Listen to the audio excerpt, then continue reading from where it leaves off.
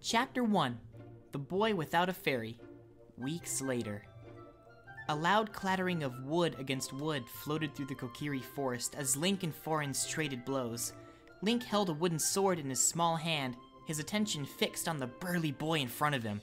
Painful welts marked Link's arms and legs from dozens of blows. Determined to win, Link did his best to ignore the pain.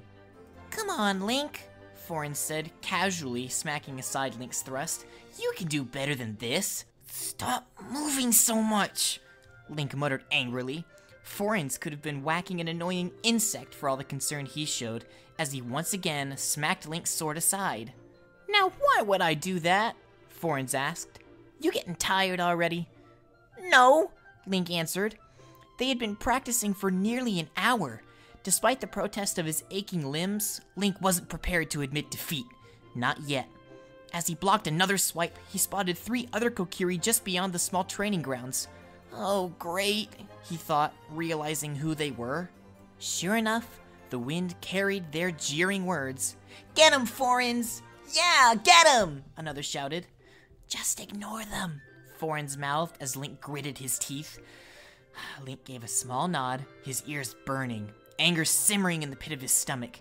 He often had to deal with this sort of thing, but the fact that these 3 Kokiri had chosen to do it in front of Forens made it seem so much worse.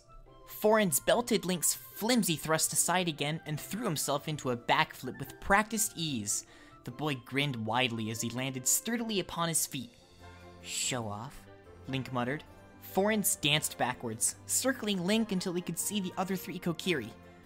"Right, the next one who jeers or insults Link can take me on. I'll give you 5 seconds. I may or may not decide to go easy on you. 1, Forens blocked another thrust from Link. 2, Link tried to jab him, but Forens swiftly knocked the wooden blade aside. 3, knowing Forens wasn't kidding, the trio finally skulked away from the small clearing. "Oh, thanks," Link said appreciatively. It wasn't unusual for the other Kokiri to watch them spar or even join in.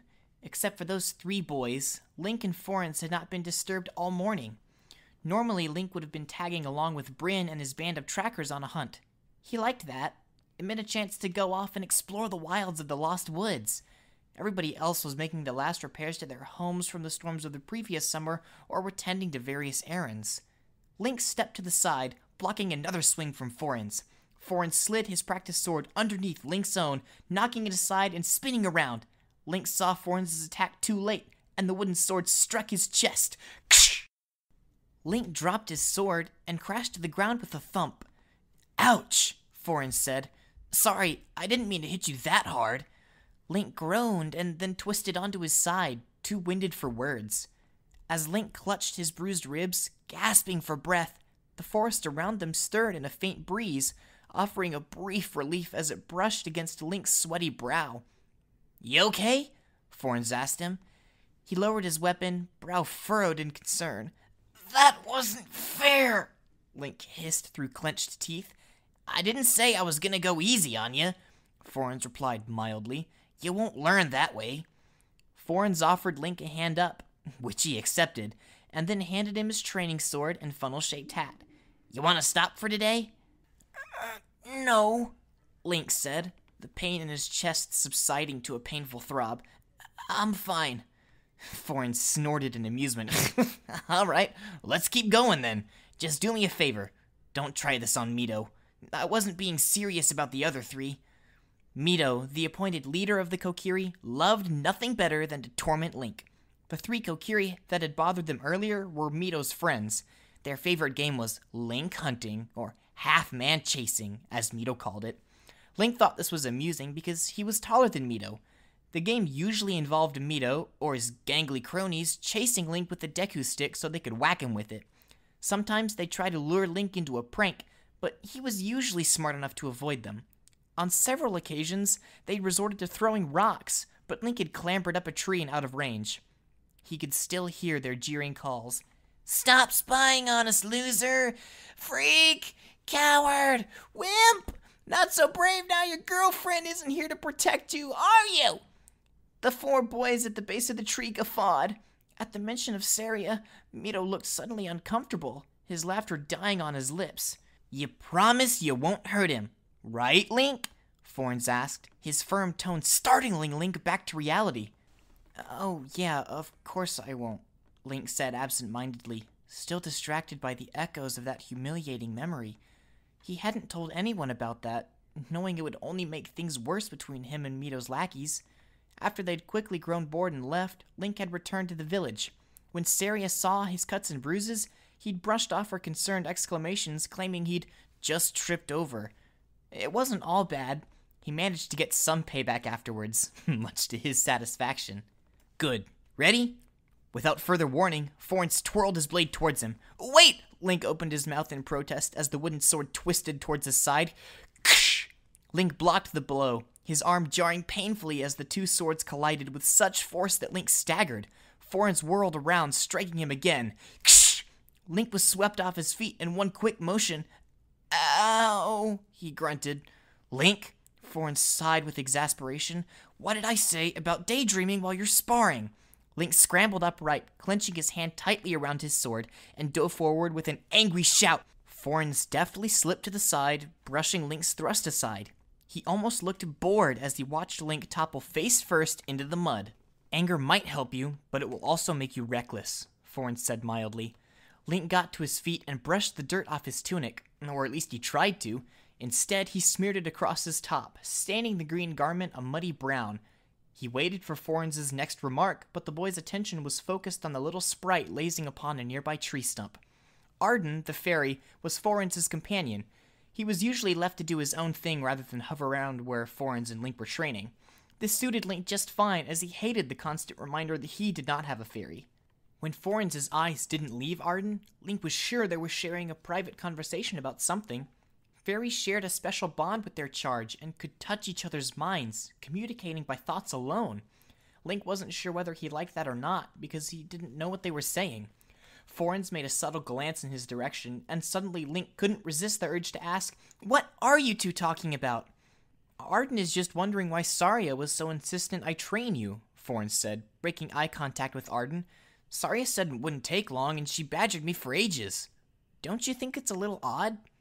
It was odd, Link agreed, but with the strange creatures roaming the woods of late, and the infestation of plants that wanted to kill anything that went near them, he was not inclined to argue. Some of the Kokiri could wield a slingshot, bow, boomerang, or even a club to find food.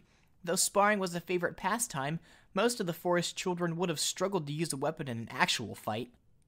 "Good grief, what are you two doing?" An angry yell carried across the small training field. Forens and Link grimaced and turned to face a tall, freckled boy with hands on his hips. Mito. His fairy, Mori, was hovering a small distance away. "We're practicing swordplay," Forens explained. "Care to join us? You can spar with me if you're worried." Most of the Kokiri would have accepted the challenge. Not Mito. The boy's eyes narrowed, his face going bright red with indignation. "I don't think so," he replied coolly. "Who said you could do this anyway? You have work to do." "Saria told us to do this instead," Forens explained calmly. "Well, I'm in charge here," Mito snapped, "so I suggest the two of you get moving." Mito's sullen gaze fixed on the younger Kokiri, giving Link the distinct impression that Mito wanted nothing more than to insult him. He wouldn't do that in front of Forens. Coward, Link thought. Mito stormed off down the trail back towards the village with a loud, "Hm." Link could have sworn Forens called the boy a snobby git. "Same time tomorrow?" Forens asked, sounding as though nothing had happened. Link nodded. "Yeah, I might have to knock out Mito first before we—" "Link, I haven't been helping you just so you can beat the crap out of him," Forens disapproved heatedly. "I wouldn't dare," Link said with feigned horror. "Besides, Saria says I have to be nice to him." "Oh, come on, Link. I know he's an annoying brat, but you have to respect him. The great Deku Tree would want you to." That comment sent Link temper simmering. He had no idea what that giant tree wanted from him these days. It took considerable effort not to kick the dirt in frustration. "Mito is mean to us all, but he'll get over it soon," Forens added, ignoring Link's determined efforts to stare angrily away from him. "It's been difficult these last few weeks." That much was true. The animals and greenery that the Kokiri usually relied on for food were disappearing. If things didn't improve, The Kokiri would have to relocate to somewhere else in the woods, especially with winter coming. He didn't like that idea. This was his home. Mito will get over it, Forens assured him. When? Link looked at Forens, not giving him a chance to reply. He's done it for years, and all because I don't have a fairy. I keep asking the Great Deku Tree for one, and he keeps telling me to wait. I'm sure he has a good reason, Forens reasoned. Yeah? Like what? Link retorted. All he tells me is soon, and I have to listen to Mito call me, "Stop it, both of you!" Arden zoomed between the pair and nearly whacked Link in the eye. His shrill voice was so loud that Link was sure his ear had just been jabbed by something sharp. He was always surprised at how loudly fairies could shout when they wanted to. Both boys stared at the fairy for a moment and then murmured an apology. Forens turned his attention back to Link, heaving a sigh as he did so. You know, some of us have had to wait a long time for a fairy to choose us. Mito waited for ages. Once a fairy and Kokiri bond, it's for life. There's no going back, so it's no small decision. That's what Saria said, Link mumbled, not quite meeting Forens' eye. And she's right, Forens said, clapping him on the shoulder. You should listen to her. Come on, let's get going before Mito's wondering what's taking us so long. It was a quiet walk. They passed other Kokiri tending to vegetable patches. A black pony stood picketed nearby, lazily munching its way through some grass.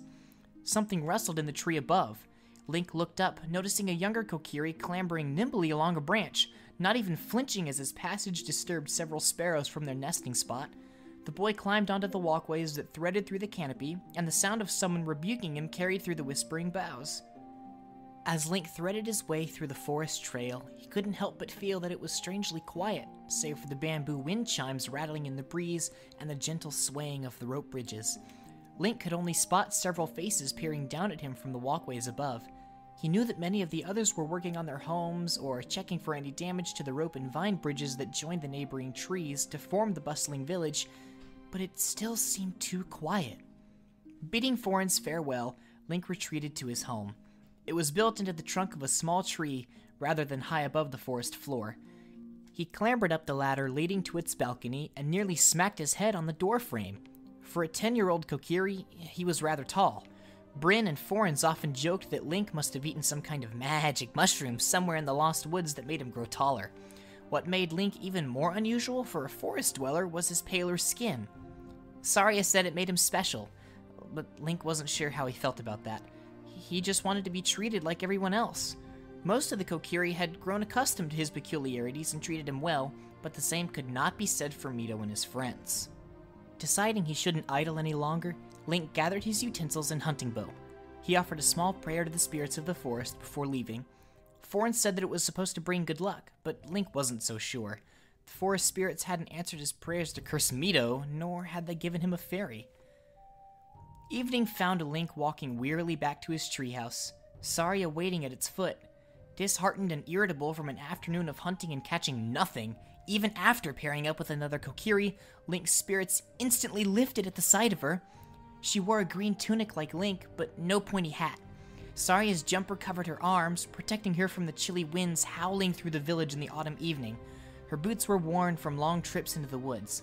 A leather satchel hung from her belt, the clay point of her beige ocarina sticking out.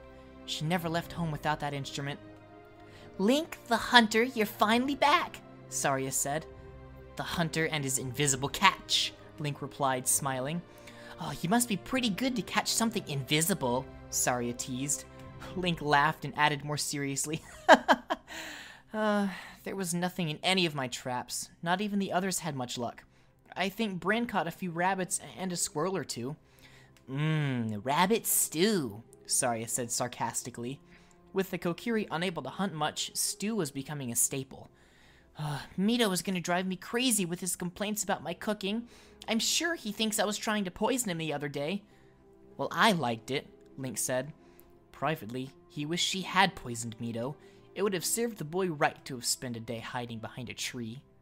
"Oh, speaking of Mito, Forens told me you two nearly came to blows today." "Is there a day when that doesn't happen?" Link asked, trying to remain humorous. "Do you want to talk about it?" Saria tilted her head towards the ladder. "No," Link admitted, almost glumly. "Not right now." He felt too tired to talk about Mito. All he really wanted to do was to go to sleep in his bed. He was starting to feel sick, his head pounding like it had been slammed into a tree trunk. Are you all right, Link? Saria asked. You've gone rather white. Shall I get you something to eat? You must be hungry. I'm just tired, Link said, not keen to admit he wasn't feeling well. Saria would fuss too much if he said that. Besides, I ate with Bryn and the others. Now I just want to sleep. He could tell Saria wasn't convinced. Well, if you're sure, she said, I'll come and check on you later. Pretending not to notice the concerned look on her face, Link climbed into his house and made a beeline for the bed. He collapsed onto it, sparing only a fleeting thought to get out of his sweaty tunic.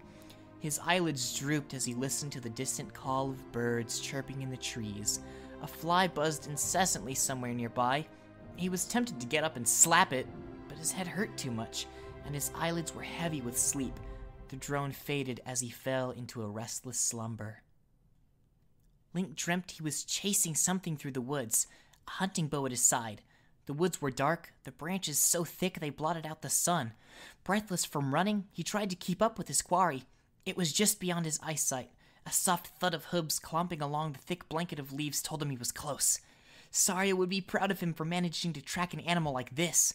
Treading carefully, he approached the gnarled root of an oak and peered around its ancient trunk. He gasped. Just ahead of him was a majestic white stag. It stood tall and proud, completely mesmerizing Link. A white stag? Nobody was going to believe this. Excited, he inched closer. A stick snapped beneath him, and Link's breath caught in his throat. The stag's head shot up, and just for a moment, its eyes met his. In an instant, the dream changed.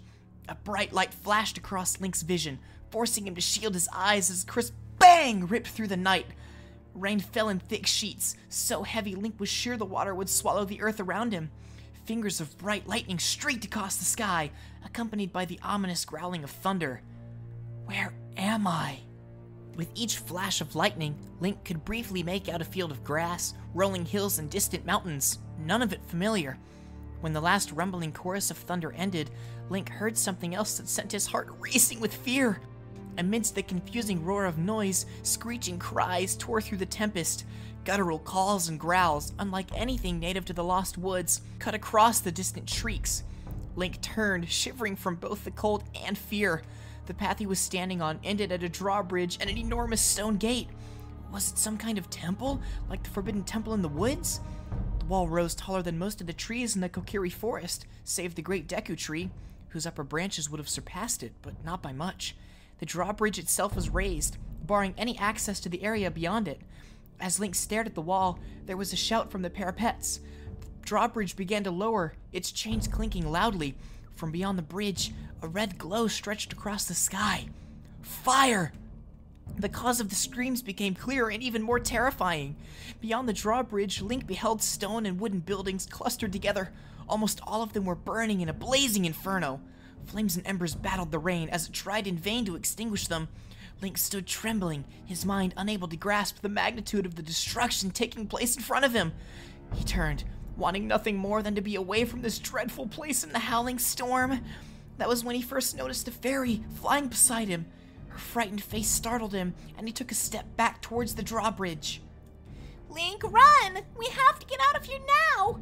The fairy screamed, its voice unmistakably feminine. Link barely heard her between the rain and thunder. What are you doing? Stop standing there and run! A thunder of hoofbeats alerted him to something behind him. He turned, quickly scanning the darkness for some sign of the beast. He first thought it was a deer, but the next flash of lightning revealed a mare tearing down the main road of the burning village. The horse neighed, its eyes wide with fright as it raced towards him. In that moment, Link realized he was about to be trampled. He found the will to move again and jumped to the side just before the animal's hooves came crashing down where he had stood just moments ago. He spun around to observe two people on the beast, one unmistakably a child, and the other Link did not recognize. She was very tall and dressed in purple robes. The young girl was wearing a black robe with the hood hastily pulled over with the dress beneath it. Her skin was ghostly white, and her eyes were wide with terror. Link's eyes met her frightened gaze with a jolt of recognition he couldn't place. Please, Link! We need to flee! He's coming! Run! Link could see tears in the fairy's eyes as she pleaded with him. "You have to run!" "Who is coming?" Link tried to ask, but no words came out of his mouth. Deciding to flee, too, Link ran in the direction of where the white horse had disappeared in the gloom. He did not get far before he heard a second horse approaching. Link ran faster. Soon the pounding of hooves drowned out the noise of the rain and thunder. "Don't look back, just run," Link told himself as the ground trembled beneath the horse's hooves. His foot struck a rock, and he cried out as he fell. "No!" the fairy screamed. "Get up!" The drumming of the hooves behind him stopped. Link rolled over onto his back and then scrambled upright. He was face to face with the mouth of a jet-black horse. It was so close that Link could smell its breath. He stepped back and found himself staring into the eyes of a man seated on top of the black steed. His yellow eyes bore into Link's own, his gaze unflinching. The man rose a gloved hand, revealing a strange gem on the palm of his gauntlet. A flickering ball of light burst into existence, brighter than a fairy's glow. It made a crackling sound and shot through the air, striking Link's fairy. She screamed. Spinning in the air, she fell against Link's boot with a soft thump. He stared in horror as the light faded from her smoldering and broken body. He looked up at the rider, wanting to know why the man had hurt the sprite. Upon seeing the boy's dismay, the rider laughed. He rose his hand once more, and then a flash of light seared across Link's vision. He woke with a scream. It was early morning, and in the dim light, Link could just make out the familiar surroundings of his hut. He was damp with sweat. His heart was pounding rapidly against his chest, and he gasped for breath. He stumbled from the bed, and, still shaking uncontrollably, he staggered to the shelf to retrieve a pitcher and poured some water into a bowl. He drank it, nearly dropping the bowl because he was shaking so much. Outside, the wooden ladder creaked and groaned as someone started climbing in. Link jumped with fright. "Link, are you all right?" he heard Saria call. "Fora told me she heard you yelling in your sleep." "I'm all right," Link called back to her. "It's just a bad dream." Fora, Saria's fairy, always seemed to enjoy wandering around in the still crisp air of the early morning. The door curtain shifted as Saria pushed it to one side and came in. Her eyes widened at the sight of Link slumped against the table. "Some nightmare," she breathed. "Are you sure you're okay?" "I'm fine," Link muttered, looking up at her. "I just need some fresh air." He followed Saria out onto the balcony and sat by the ladder. They watched in silence as the eastern horizon turned a soft shade of pink. In the distance, Link could hear the sound of insects. In the canopy above, bamboo wind chimes clattered softly. "It's so peaceful in the early morning," said Saria as she sat down beside Link. "Yes, it is," Link agreed, listening to the soft melodies of birds stirring from their slumber. "What happened in this dream of yours?" Saria asked after a lengthy pause. "If you want to tell me." Since the dream was still fresh in his mind, Link explained it to her. When he was younger, he always found some comfort in telling Saria about his dreams. That was when they had still been living in her house when he was too young to be on his own. Even once he was old enough, he did not move very far from Saria's place, and they had built his home together. He almost felt embarrassed telling her, sure that she would say it was just a nightmare. Usually, he would have agreed, but that last dream was something else. It was not the usual frightening nightmare which scared little children and prevented them from falling asleep once more. This one had been a lot more powerful, a fear deeper and much too real. It had felt as if he had truly been standing there before that man on the black steed. For this reason, Link skipped the end of his dream where the man killed the fairy at his side. "You don't think I'm crazy, or think too much of it, do you?" he asked once he had finished. Saria looked pensively towards the forest. She cast her eyes back towards him and shook her head. "Of course not. It's an unusual dream, though." "Do you think it might have been, foretelling something? The great Deku Tree told me that some people can see the future in dreams." Link didn't find that thought particularly comforting, nor was he convinced it made a lot of sense. "But it can't have been a vision," he continued, dismissing his earlier thoughts. "We can't leave the woods." "Do you honestly believe that?" Saria asked with an air of skepticism. "Well, you do, don't you?" Link asked. The idea that Saria would not believe something the great Deku Tree had taught them was surprising. "Some say we can leave, but if we do, The magic of the groves and the great Deku Tree won't be able to protect us. Why? Because this magic only reaches so far. Has anyone tried to leave before? Link persisted. Saria contemplated her answer for a moment. Well, plenty of Kokiri leave their groves from time to time, but nobody leaves the woods. What about from our grove? Has anybody left before? Link asked. Only once that I know of, Saria replied. They never came back. She slipped into a sad silence, looking crestfallen and not meeting Link's eyes. It's been a while since I mentioned that to anyone. Saria smiled sadly as Fora came to rest against her shoulder. Link stopped himself from frowning when he remembered the smoldering corpse of the fairy in his dream. It was just a dream, he told himself. Just a dream.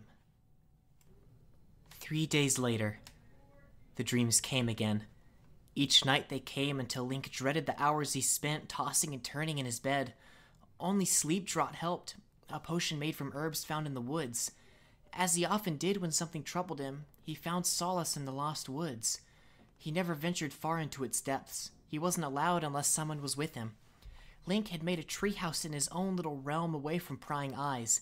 It wasn't far from the Kokiri forest, but it was far enough that the noisy cacophony of Kokiri didn't bother him. From his vantage point high in the canopy, he could see a vast stretch of the woods and the top of the forest temple. The ancient stone edifice reached above the canopy, with vines creeping across its ancient stones. One of the two lotus-shaped towers had toppled long ago, and the other was badly damaged. A tree had stretched its gnarled roots over the front entrance, making it look as though the temple itself was built into a tree. There was a plaza in the center with the tangled limbs of another tree. It was calming, sitting alone in this part of the woods, watching the birds dance amidst the fluttering leaves. There was no Mito to bother him. He was alone. Here he knew every tree, every stream, hill, and glade. Link! Came Saria's voice from the tree base. Are you there? As silent as a cat, Link leaped from branch to branch, carefully avoiding Saria's gaze. He was almost all the way down when he snatched hold of a tree branch that promptly groaned under his weight. Link yelped, scrambling desperately to find safer purchase. The branch snapped, and he plunged to the earth below. It had rained recently, and the muddy ground cushioned the worst of his fall. Still, he lay in a daze for a moment, winded and gasping for breath. Link! Both Saria and Fora exclaimed. Link blinked a few times, trying to bring the world back into focus, but the light hurt too much. He heard Saria rush to his side, and in a moment, she was pushing a bottle of something against his lips. Link drank, swallowing some of the liquid down the wrong way and sputtering. The ringing in his ears stopped, and his vision became clearer as Saria helped him sit up. What were you thinking? She asked, her voice seething with an anger she never reserved for him. You could have gotten yourself killed! It was not that high, Link murmured awkwardly, taken aback by how angry she was. Do you have any idea how much trouble I would be in with the Great Deku Tree if something happened to you? What do you mean? Link started, confused. I was only playing around. Saria let out an exasperated sigh, and Fora muttered, Boys are such idiots. You should have known better, Link, Saria said at last. The disappointment in her voice cut him deeply. I'm sorry, he murmured, still confused. It wasn't the first time he'd injured himself doing something silly, but Saria rarely got this angry. She must have realized her fury was unsettling him because she took a calming breath and then smiled sadly. As she did, Link noticed the sadness in the depths of her eyes, and that unsettled him even more. It's all right. I'm sorry. I shouldn't have been so mad at you, she said as she held out a small bag. Here, take it. What's that? Link asked, thinking it was a satchel of herbs. It's a present, Saria replied, placing the bag in his hands. It's magic. Magic? Link asked, frowning at the satchel. It looks ordinary to me. It can fit a large number of things in it despite its small size. Fora gave it to me as a gift when she chose me as her charge. Saria gazed at her fairy as she said this. We decided you should have it. Oh, Saria, I can't. It belongs to you. Feeling a little stunned Saria would part with the gift their fairy had given her, Link went to give it back to her, but Saria refused to take it. Keep it, she replied. I want you to have it. Link stared at the bag and then looked up at Fora. She gave him an encouraging smile, urging him to take the present. "Oh, thanks," he mumbled. "Try not to lose it," Forrest said. "I cannot guarantee I can get another one." "I won't," Link replied. He was not sure how Fora had come across this, but decided not to ask. He was not surprised that Fora managed to carry it. All fairies could carry things that were many times their own weight. "Shall we go back?" Saria suggested. "I have to see the Great Deku Tree, but I will come and find you first thing in the morning." Link decided not to push Saria into telling him what she and the Great Deku Tree were talking about. He doubted she would appreciate it. They walked quietly back to the village, beneath the chittering bird song that announced the day's end.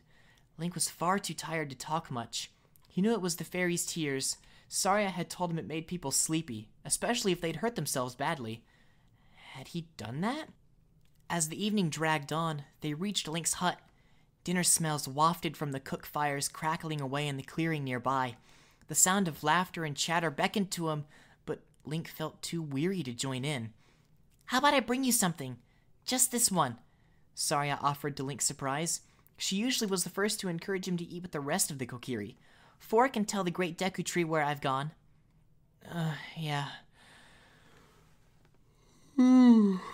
Okay," Link said sleepily.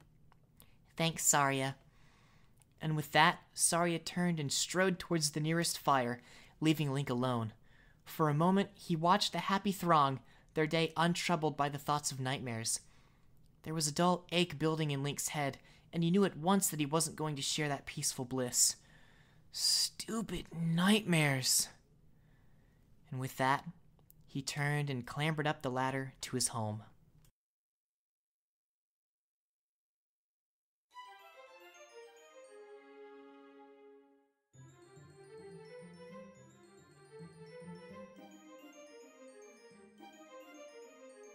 Dawn found Link tossing and turning in his sleep, oblivious to the small winged creature entering his home.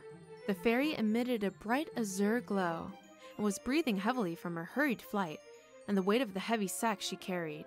The fairy was Navi, and she was carrying a large object in a bag similar to Link's own. She dropped her burden on the table with a loud thud before turning her attention to the boy groaning in his sleep. "This is the boy the Great Deku Tree wanted me to find?" The blonde Kokiri was whimpering in his sleep, and Navi could tell he was dreaming. She cast her eyes upon a bottle of sleeping draught next to the bed. He had not taken much. "Only a few mouthfuls," Navi thought. "As long as he took it more than a few hours ago, he should not be too hard to wake up. Hey, Link, wake up!" She called. The boy slept on. Navi sighed, rolling her eyes and exclaiming as loudly as she could. "Hey, listen!" That did not wake Link up either. "This could take a while," Navi groaned, silently cursing whoever had chosen last night of all times to give the boy a sleeping potion. Hello? Hey, listen!